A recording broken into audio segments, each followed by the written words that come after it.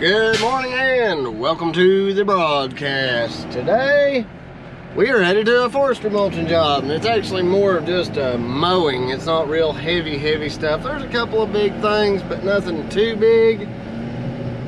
This is a job that I have a video about how I quoted it. I'm going to put that in the top right hand of your screen right now, so you guys can go back and just kind of see how I came about pricing this job. And if you want to see the price, go check the video out.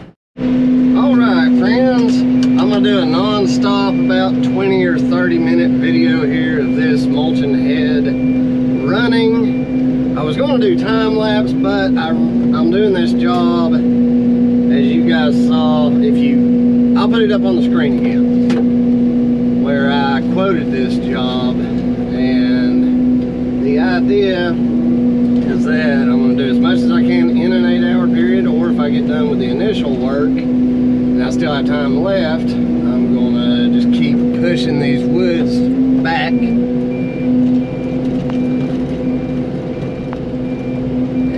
I didn't want to take up time moving the tripod, so I don't blame you guys if you don't watch the whole thing. Yeah, of course it helps my channel if people do watch the whole thing, but you know, views and view duration isn't my only goal. One of my big goals is to educate people on these things. This head, just the head itself, cost me about $20,000. By the time I got it, the hoses made and got the machine adjusted by a mechanic and set up for the head,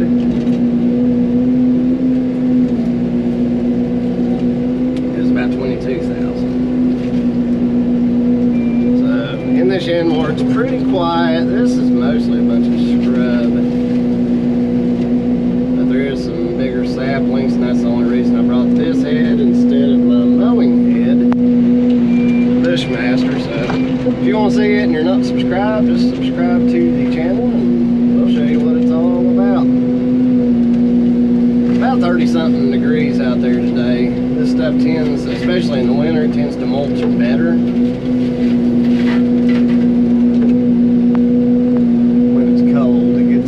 More brittle. Now, I will tell you something. When I first started doing this stuff, I felt like I had to get all the way down to the ground, and you can, but you put those teeth into the ground. They're not carbide. These are samurai teeth that are really sharp. And if you put them in the dirt, it will dull them. We're on a pretty good little slope here. I'll just spin around downhill, and you can see that road is not a long way from us. It's a pretty good little, if you swing past right about here, it's hard for the machine to swing back uphill. So what I will do is I stay a little ways from the material I'm trying to cut, and it's just like sweeping the floor. Better production is if you put that head out from the machine so the swing radius is higher. And I try not to be as abrupt on the controls. When I'm operating to dig, I tend to be more abrupt and rough, but with this machine, smooth is definitely better. Smooth as you can be. I'm not a super good operator.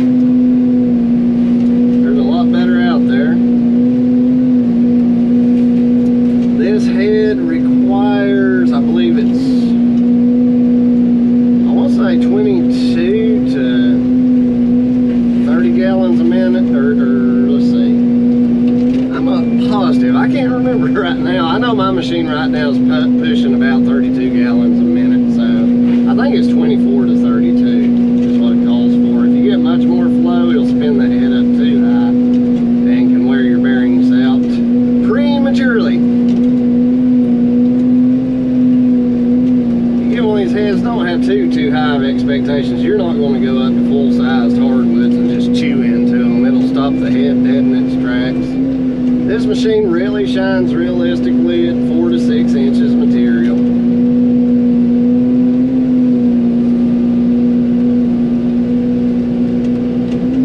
So I'm keeping that thing in range. Yep. I just don't want to get too far away where you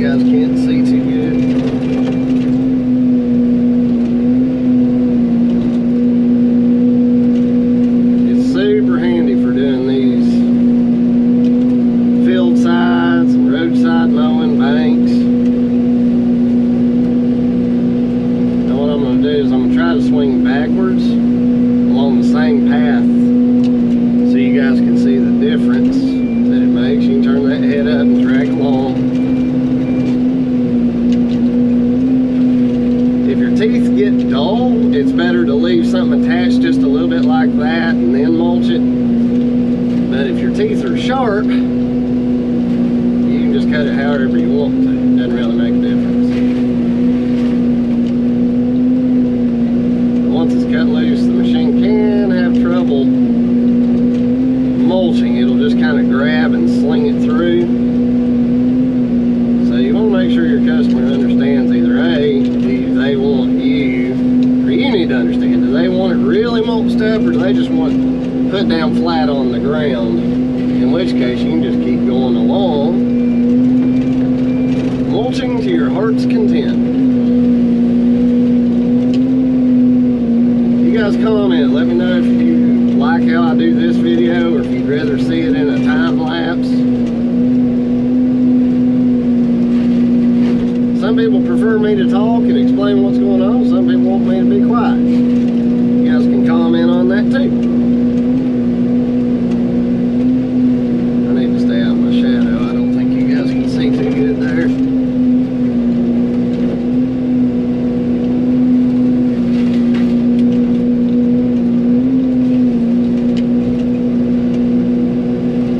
You'll see me kind of stutter once in a while, and I'm just having to make a little ground adjustment. I run the engine wide open, but on idle. Some people want to take it easy on these machines, and when it comes to mulching, just run it wide open.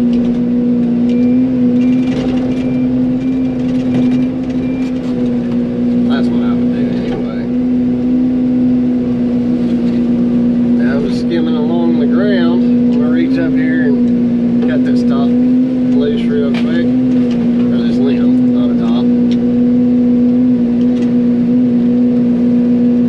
just going to do this video non-stop so you guys can see the production. There's just, it's not like, we'll get into bigger stuff here in a minute, so if you guys want to fast forward to that, I do urge you to watch it, the whole video, if you're going to be buying one of these. A lot of people buy them and are disappointed. Some people are thrilled. Everybody's different.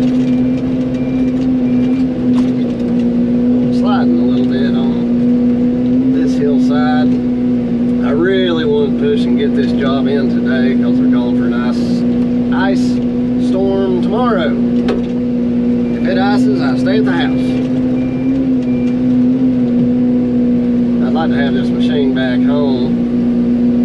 So if it is bad weather, I can do some maintenance. And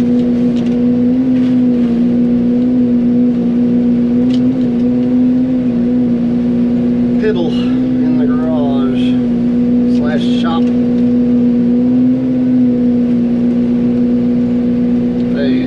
It takes some time to sharpen those teeth. I'll show them to you here at some point. Or actually, I have a video about sharpening the teeth on this. Search and look it up. I just bought a 7-inch 13-amp angle grinder, and if you're going to own one of these, you might as well go ahead and get one, because one of the little angle grinders, the standard like 4.5-inch, is not, it'll take you forever.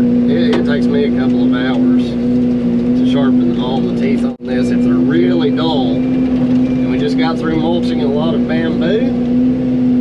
This thing really chews bamboo up. If you need something just to get the bamboo mulch down to where you can just rake it up,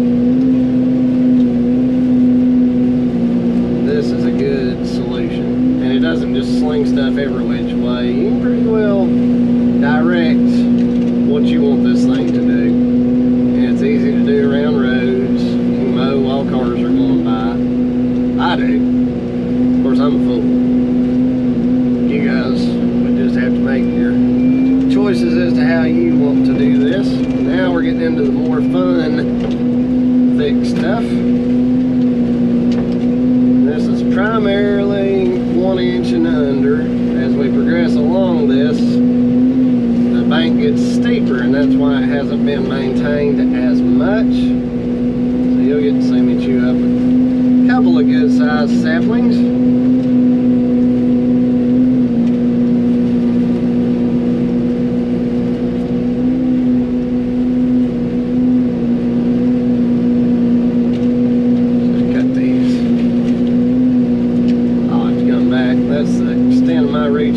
a 20-foot reach. Now these teeth will sharpen themselves as long as you stay out of the dirt. They will kind of sharpen themselves.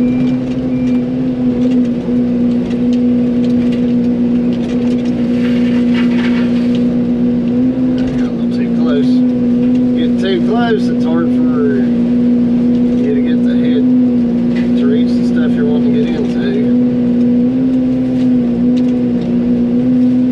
Always take your grinder with you.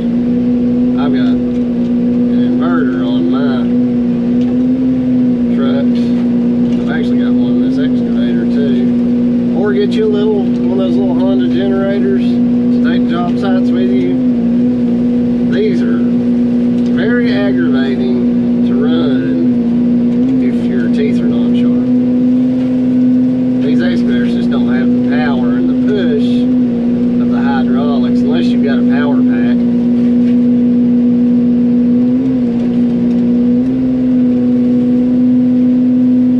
If you've got a machine that's smaller than mine, I would just recommend getting like a Bushmaster rotary cutter, because once you get it spooled up, you're going to do some damage. Small excavators just don't have the power for these or the flow.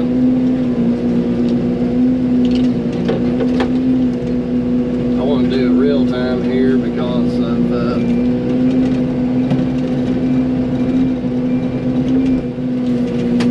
time lapses are deceiving. That's just what you can do.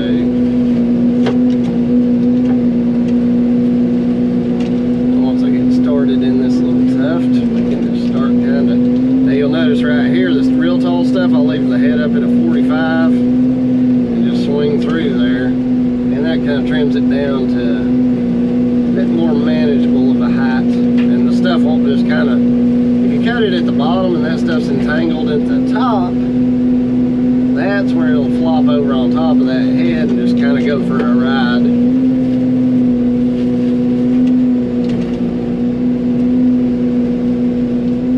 Machines aren't, these heads aren't loud. I'm just hearing kind of a whooshing sound. You guys probably can't hear it. I've got the media mod turned to where it picks me up more.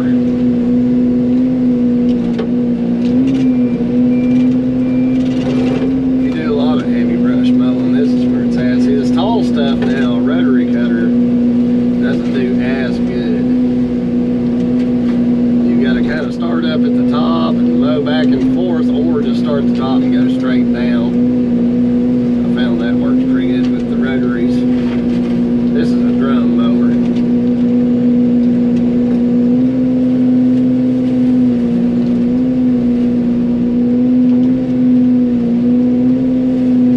You have a lot of fun running one of these.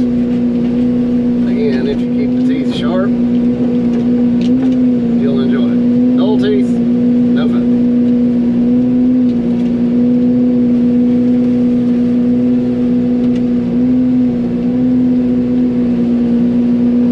You can see I'm leaving tufts just kind of sticking up. This stuff will grow back, so hopefully he can get it mowed down, maybe plant some grass or something.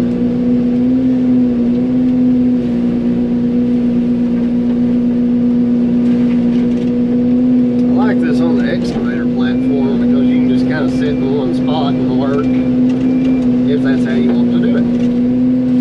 If not, you can just spool it up and drive along as you go. I'm just running this particular head on this machine the way that I have found most effective.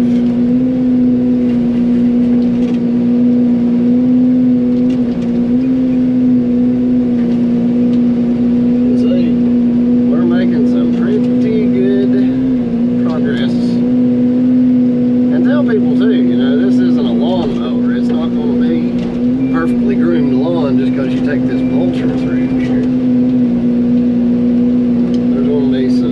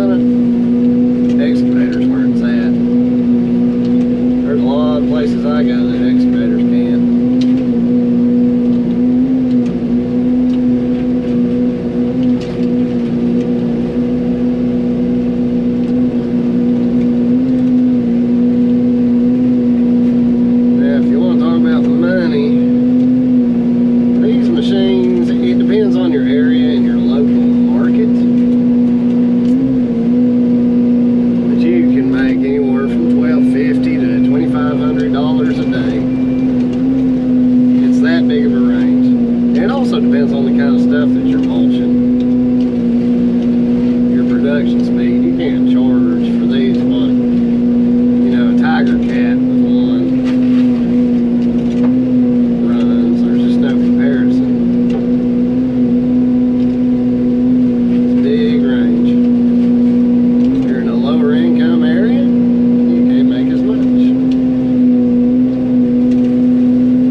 If you're like, oh, that's not fair, well, move to an area that's got more money. If you're wanting to make more money. We're kind of mediocre here around Asheville as far as what people make and can charge. I got a hanger up there. Playing pines. Pines are my arch nemesis.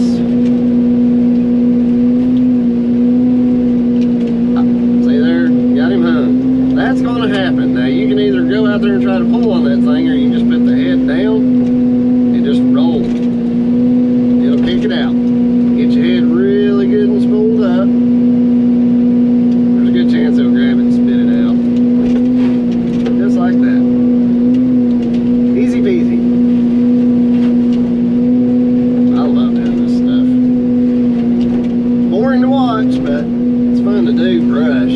Now roadside mowing where you're just mowing grass, that will bore you to tears. Well, it does me. Some people probably be fine with it. Now at the end of this video, I'll put up a whole playlist of forestry mulching jobs. It'll be right here in the middle of your screen. You can be looking for it. That burn limb.